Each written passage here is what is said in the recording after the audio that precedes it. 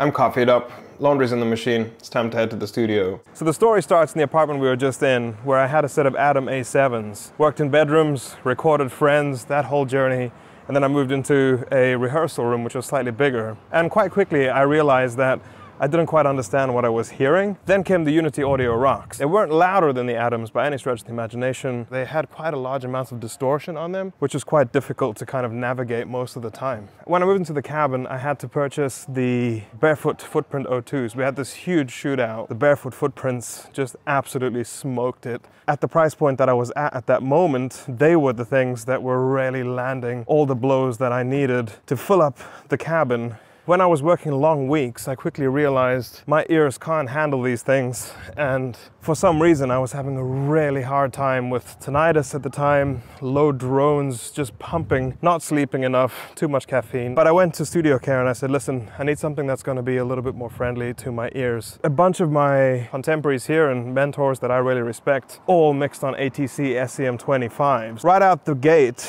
I had a mix to do the day they arrived. They sounded the opposite to the Barefoots. They were really tight, mid-range, super forward, and I didn't know if I could trust them immediately, but I had to get this mix out the way, and it was a mix A, no recall, client was happy. But there was a problem, and the problem was they weren't loud enough to fill up the cabin the way I wanted them to. So they went back into their flight case, I went back to Studio Care, and after very fine salesmanship, I decided to pay off a set of SCM 45s and take them to the studio. Alrighty, we're at the studio. Hey Ray!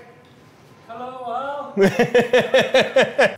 If you enjoy what you watch here, then please consider subscribing. If you really enjoy what you watch, then consider dropping a super thanks to support the channel. So the SCM45 is a three-way system. It has our tweeter here at the top, the signature ATC mid-range driver, and then we have these two 6.5-inch drivers over here. As we can see, this is dual-ported. This is a tri-amp system. It's a Class AB design. So it's 125, 60, and 25 watts over here. They have more than enough power to fill a room like the one that we're in at the moment, and I do not think for my personal uses that I need a sub. One of my favorite things about these speakers is the fact that there is no DSP. It's just good old-fashioned engineering, and that's kind of it. On the rear, there is a bass volume control and an input sensitivity control and a power switch. Nothing else. This is just straight up strong construction. ATC builds absolutely everything in-house, which is really useful. ATC is extremely well known for being super reliable. There's ATC speakers out in the field that have been out there for 40 years that are still working day in and day out. And because of this new tweeter design that they have over here, you can send your older ATC monitors to them to get the new tweeter fitted, as well as service the speakers themselves. Something that I do want to highlight is the fact that these woofers are not the same kind of design that you see in the SCM50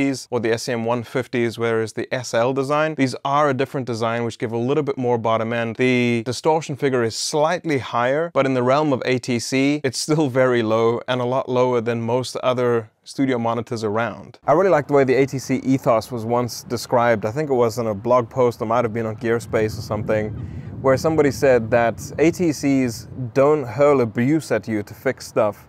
They show you exactly what you need to do and how you need to do it, but in a far more polite mannered way that doesn't wear you down over time. The one thing I cannot argue, however, is correlation. Correlation between what I hear in the car, correlation to what I hear on my tiny little speaker in the studio above the monitor, and most importantly for people to be able to understand that whatever system they play on, they're gonna hear what they want to hear. For a lot of the clients that I work with, they don't have a good playback system. So when I was mixing on my other monitors, it sounded great in the studio, but either because of the room, my ears, or the monitors, that combination wasn't equating on smaller systems. And what's interesting with the ATCs in my room right now is that my referencing on different speakers is happening less and less as I get to know them more and more, of course. But also for my clients, they're really happy with the results happening at the moment. So that's my thoughts on the SCM45s. Extremely well built, super reliable, and the correlation works for me in my room with my ears. Thank you guys so very much for watching. If you've enjoyed this video, please consider subscribing.